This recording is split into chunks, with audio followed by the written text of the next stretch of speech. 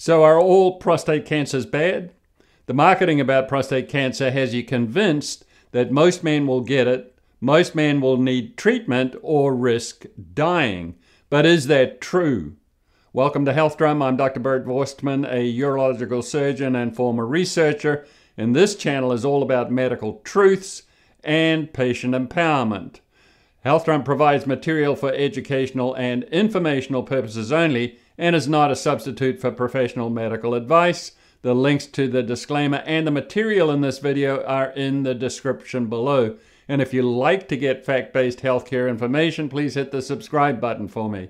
Okay, so let's get into it and start sorting out medical fact from medical fiction. So what about a cancer diagnosis?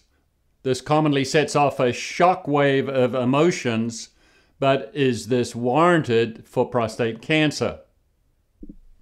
So these are some typical reactions from people after receiving a cancer diagnosis. These include the following emotions: shock, disbelief, fear, anxiety, confusion, and anger, as well as a feeling of isolation.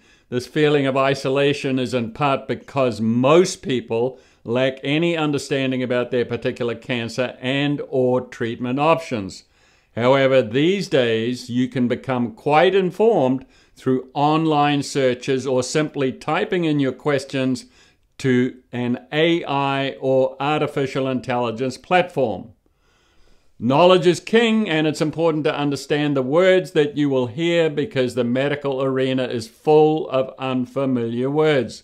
This is particularly important in the prostate cancer arena because here there's a considerable amount of misinformation about testing and treatments. No, not all prostate cancers are bad or equal, and at the top of this list is the non-lethal Gleason 6 so-called cancer. In fact, the grade 3 within the Gleason 6 fails to behave as cancerous, as the Gleason 6 actually lacks the hallmarks of cancer and is a pseudo-cancer. So why did doctors label the Gleason 6 as cancer? So physicians believed early on that the grade 3 within the Gleason 6 had features suggestive of a low-risk cancer, particularly for its low-power microscopic appearances. As well, they noted that at times there was a partial loss of the basal cell layer, often there were some minor molecular changes, and at times one could identify grade 3 cells growing along or surrounding the small nerves within or near the prostate, called perineural invasion. Individually or together, however, these findings are not conclusive of prostate cancer, as these features can be seen in benign prostate tissue as well. And more surprising, there are no verified deaths of Gleason 6 disease alone. So physicians are quite aware that the Gleason 6 lacks the hallmarks of cancer, but why haven't they dropped the cancer label? So let's drill down on some reasons why physicians are reluctant to drop the cancer label from the Gleason 6, despite knowing that many of their features can be found in benign prostate tissue as well. They claim that needle biopsies underestimate the extent and grade of disease, which is very true. Dropping the label could give patients a false sense of security and stop follow-up visits. Renaming the Gleason 6 as a benign disease could expose physicians to malpractice if incorrectly diagnosed, and renaming the Gleason 6 could result in a missed opportunity for cure. These reasons are all overstated, misstatements, and exaggerations, since there's no evidence that the Gleason 6 can upgrade to a more dangerous grade, and there's no verifiable evidence that anyone has died from the Gleason 6 disease alone. So the Gleason 6 disease fails to behave as cancerous. What are other types of cancers and which ones are bad? So most prostate cancers are not bad, as most grow very slowly, often taking 40 years or more to reach 1 centimeter or ½ an inch in size. The majority of these prostate cancers have very indolent or lazy natural histories. In men over 65, the incidence of prostate cancer is about 60%, But again, most of these cancers are low grade and low volume and mostly outlived. In other words, most prostate cancers are not clinically meaningful, despite all the fear-based prostate cancer marketing from prostate cancer awareness and support groups. So which prostate cancers are clinically meaningful? So about 30,000 or so men die from prostate cancer in the US every year, but mostly from the 10 to 15% high-grade prostate cancers and not the 85% or more prostate cancers that are commonly outlived. And some high-grade prostate cancers produce little or no PSA and will often go undetected. Also, bone marrow aspiration studies have shown disseminated prostate cancer cells already in the bone marrow of some high-grade prostate cancers that appeared to be localized to the prostate. Amazingly, these disseminated cancer cells can remain dormant in the bone marrow for years or even decades before some of them activate and spread.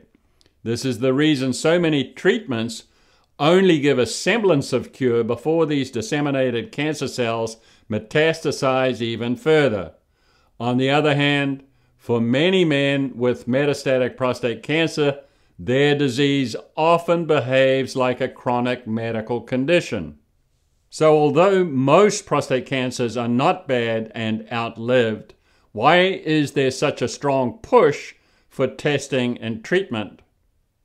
Well, the answer is that healthcare is financially driven, and you can often get answers by following the money. So the prostate cancer industry, along with prostate cancer awareness and support groups, are commonly financially supported by big pharma and big tech to spread exaggerated industry messaging. This messaging is invariably fear-based and implies urgency about getting tested and treated or risk dying. And September was the month hijacked by the prostate cancer industry to promote testing and treatment of prostate cancers that are mostly outlived.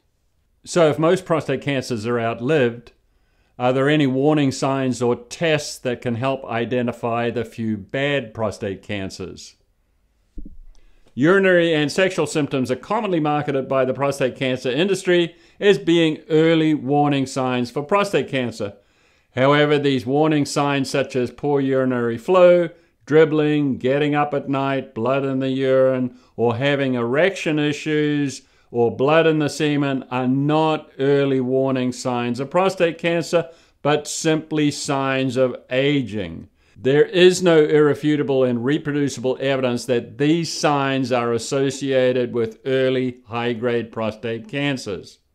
So what about the prostate exam? Can that detect early high-grade or bad prostate cancers? The prostate exam is dependent on the provider, and different providers will feel different things. The prostate exam has very poor sensitivity, and there are big differences between one physician and another physician when comparing prostate exam findings. As well, most prostate abnormalities detected on prostate exam turn out to be benign, and virtually all of these unreliable prostate exam findings lead to risky prostate needle biopsies.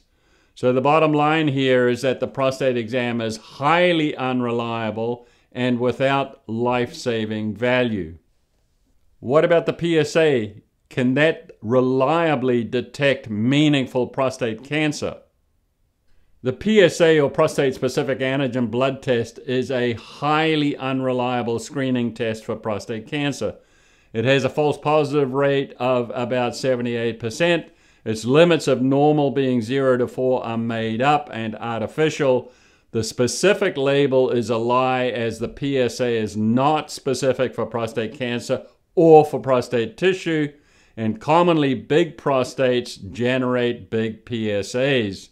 As well, most prostate cancers are detected because the benign prostate enlargement elevated the PSA and not the cancer that was detected. And there are more PSA reliability concerns. A low PSA doesn't mean no cancer. A high PSA doesn't mean you have cancer. PSAs fluctuate throughout the day and between labs. PSAs are easily raised or lowered by various benign events. And some high-grade prostate cancers produce little or no PSA and will go undetected. So the bottom line, the PSA is highly unreliable as a screening test for detecting meaningful high-grade prostate cancers. So what about the MRI? This is sold as a perfect screening tool, but is it reliable for picking up just bad prostate cancers? So the prostate MRI is not a foolproof test, as small areas of cancer are easily missed. As well, some significant prostate cancers can be harder to detect in certain areas of the prostate, and there are differences in skills between radiologists for interpreting MRIs, and risky biopsies invariably follow the imaging study whether the MRI was normal or not. The bottom line, although most prostate MRIs do not need contrast, the MRI study has no proven survival benefit. What about the prostate needle biopsy? Is that a reliable method for detecting bad prostate cancers? So how reliable are prostate needle biopsies for detecting the 10 to 15% high-grade, potentially lethal prostate cancers? Not only are they highly unreliable, but they're also risky. Prostate needle biopsies are associated with pain, infection, or sepsis, bleeding in the urine from the rectum or in the semen. It's also associated with erection issues and a massive sampling error, as when the volume of the 12 cores is measured against the volume of the prostate, only about 0.1% of the prostate is sampled. In addition to the massive sampling errors, 80 to 90% of all prostate cancers are multifocal, meaning in 2 or more areas of the prostate and easily missed on a 0.1% sampling. So there's a very heavy push for PSA-based screening. But does PSA testing save significant numbers of lives? So this screenshot reveals some of the many truths about prostate cancer screening. Prostate cancer awareness messaging is fear-based and exaggerated. It exposes men to many health dangers, exposes men to unnecessary costs. It fails to save significant numbers of lives, and the harms associated with prostate cancer screening outweigh any potential benefits. The bottom line here is that prostate cancer screening has no proven mortality benefits. So prostate cancer screening fails to save significant numbers of lives. What about prostate cancer treatments? Do they save significant numbers of lives? So what's the evidence that treatments for high-grade prostate cancer save significant numbers of lives? At about 12, 15, and 20 years, treated and untreated patients have similar survival rates, except that untreated patients avoided all of the complications commonly suffered by treated patients. The bottom line here is that treatments result in a mockery of prostate cancer awareness programs and prostate cancer treatment guidelines and protocols, because the bottom line, again, is that prostate cancer treatments fail to save significant numbers of lives. So what are some of the reasons that prostate cancer treatments are ineffective for saving significant numbers of lives? The screenshot reveals some of the reasons. Both open and robotic surgery are associated with a significant incidence of residual cancer or positive margins. All treatments are associated with a rising PSA or biochemical recurrence in 20 to 50% of patients within 10 years of treatment. High-grade prostate cancers may already have disseminated cancer cells in the bone marrow by the time the cancer is detected in the prostate. These disseminated cancer cells are only detectable by bone marrow aspiration and can reside in the bone marrow for years or even decades before some can activate and spread further throughout the body.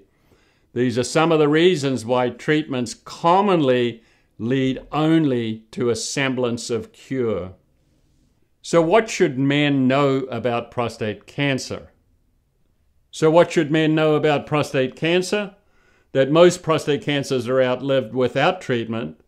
PSA-based screening fails to save significant numbers of lives. That at about 20 years, treated and untreated patients have similar survival rates. That prostate cancer awareness marketing is financially driven, and that most published medical research is false.